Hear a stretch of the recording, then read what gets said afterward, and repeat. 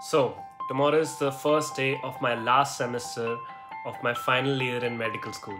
So, to tackle the next day, everything should be prepared the night before. I should know what I have to do the next day, and the most important thing, I should sleep on time. And as you can see, I've already failed at that because I have a match which is going to end around 1:30 a.m. and it will be a challenge to see if I can keep up tomorrow. So let's find out.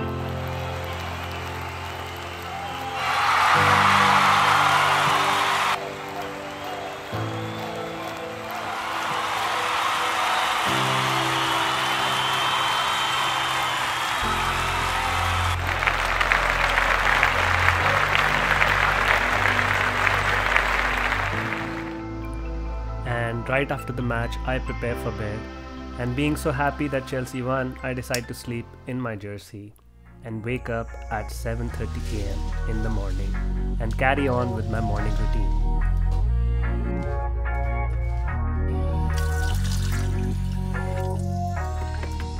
I think for the past 4 to 5 years, my morning routine has been the same.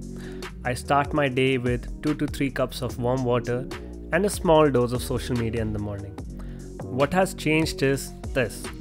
I'm doing some Anki cards because I know I'm going to be busy throughout the day, and then I move on to do my revisions for my final exams, which is coming up at the end of the semester. And soon enough, it's time for my first day of my last semester of my final year at my university.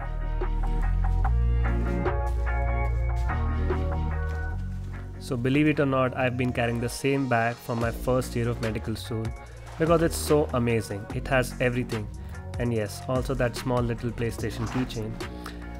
So I put my stethoscope, lab coat and an iPad in the bag, which actually has a separate pocket for itself, and then move on to the university.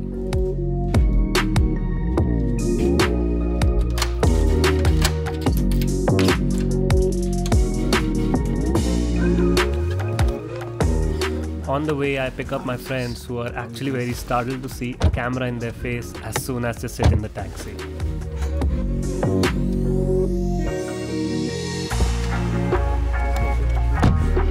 Hello.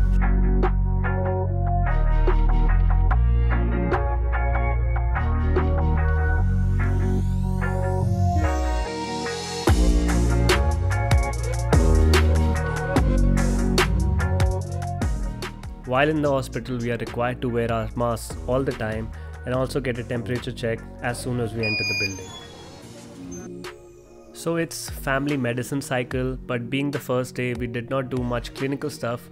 We basically discussed some clinical scenarios and patient histories with our teacher, who's actually a pulmonologist. So most of our discussions were around COPD, asthma, and etc.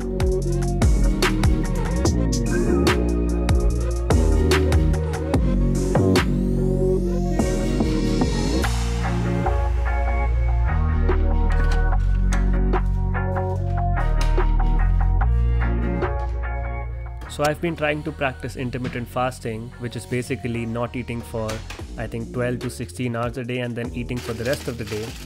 So it's been around 14-15 hours I haven't eaten, and I'm super hungry, so I just grab my cereal and switch on Netflix and relax.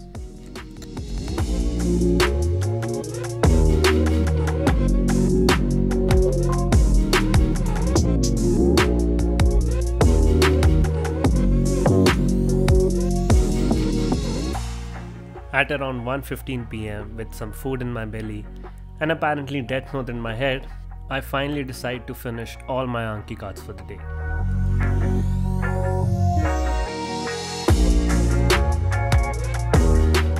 So let me give you guys a quick update. In the morning I woke up, you saw everything. I did my Anki, I did my revision, went to uni, came back. I thought I would feel sleepy and I would doze off, but I didn't. I don't know why. I've just had 5 hours of sleep. But yeah, so what I try to include in my day is revision every day, Anki every day, new topics on weekdays only, and practice questions on weekdays. Oh, I think my food is here. Still have to do practice questions and still have to study the new material. So let's see how it goes. It's time for food, and I'm gonna watch some Death Note, maybe another episode or two. We'll see.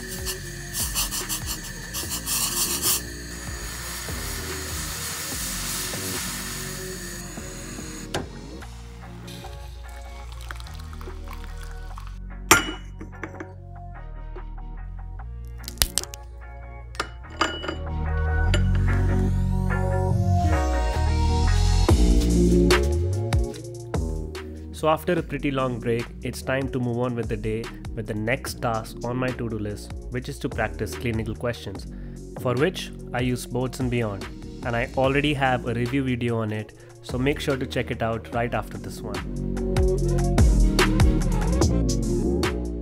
So it's 4 p.m. and I have done all my habits, which I told you about, the things I usually do every day or at least on weekdays. Now all I have left to do is new material. So to find out what new material I'll study today and what I'll revise, I used this Notion database which I created for myself, known as Course-Based Repetition. Course standing for General Medicine, OBGYN and Surgery. So here you can see there are total number of questions which I have, the total number of revisions I have to do today, which is 2, and the total number of questions which I've already done. So for due today, I have these 2 revisions which I have to complete, and it has its source mentioned, its subtopic and its date for revision, which is today.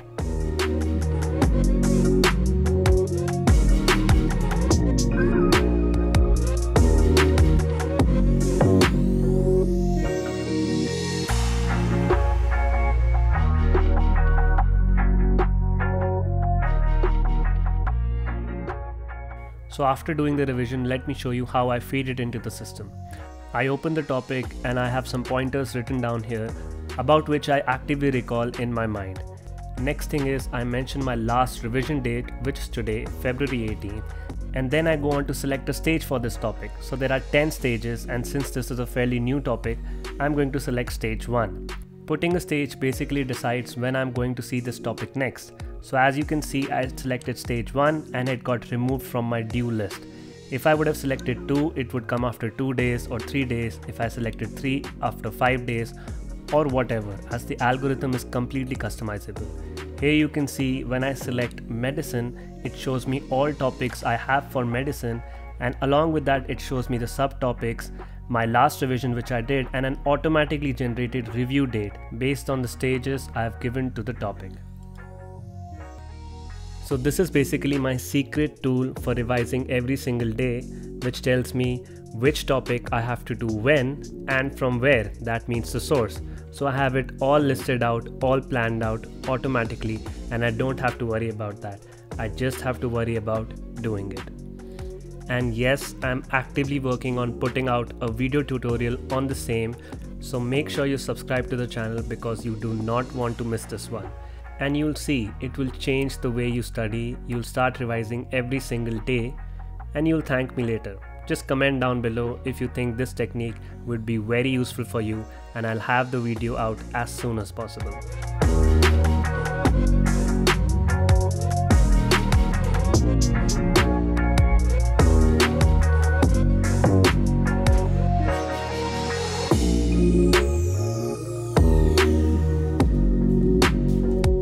So I finally gathered the energy to work out, and I have my workout with me.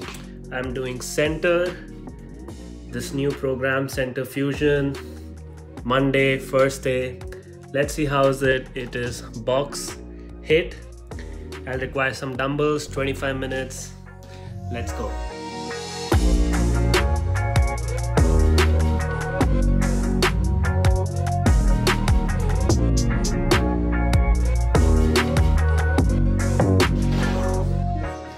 So I did it, my first workout of the week. Hopefully I can continue it. Let's see, around 25 minutes. These many calories. Yeah, I'm gonna end this workout, go for a shower, and let's see how the day goes. Maybe I can go out and show you around. Let's find out. And yes, one more habit I'm doing these days is listening to audiobooks on Audible while I'm taking a shower, just for 15 minutes. And I've managed to finish 2 audiobooks. That's great. So, most of the day is done. I've managed to finish all my tasks, and now whatever time is left till I sleep, it's just for me to relax, chill, talk to family, friends, meet friends, go out maybe. This part of the day is very important for me because if I don't take a break, the next day is kind of heavy. I'm not one of those people who can study 10, 12 hours and just go on repeating it every single day. I need a break. That's just how I am. And yeah, so now the fun begins. So I've recently got hands on a next gen console, the Xbox Series S, and I'm absolutely loving it. Especially the quick resume feature, which lets you play your game instantly from where you left off. And I think it's the best feature, especially if you're a student, because you can jump right into your game after your studies and waste no time in between.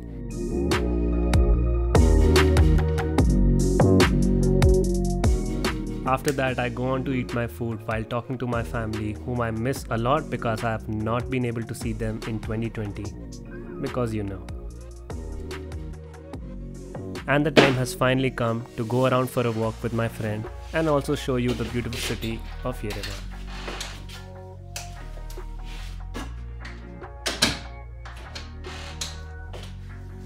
Who am I kidding? I'm not gonna leave you. Come. Let's go.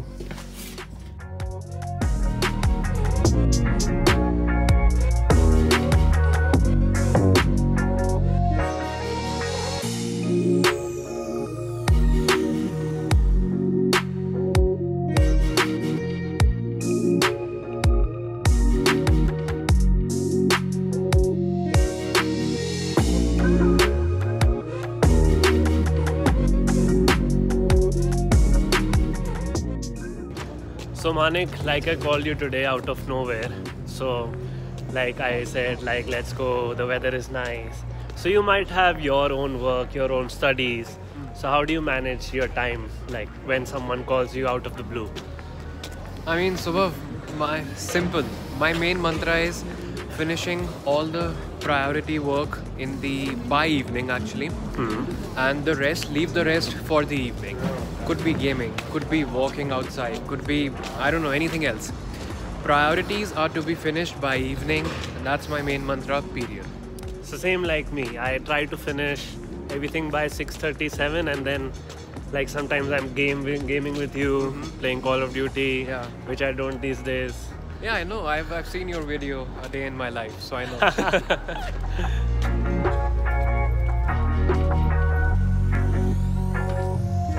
So if you ever happen to come to Armenia and to Yerevan, the capital city, this is, I guess, the most happening place around here.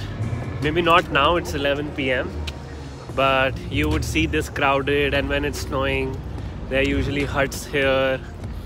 So yeah, this is the most happening place. You can see.